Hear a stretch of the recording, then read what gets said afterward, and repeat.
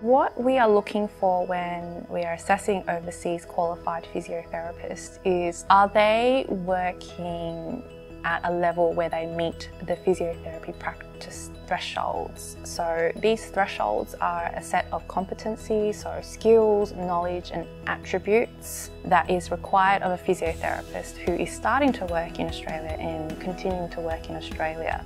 And these thresholds are the same that universities use to design or develop their course, and they have to ensure that new graduates, so these are students who have just recently finished their physiotherapy degree, are also working at that level. So that level we define as the entry level.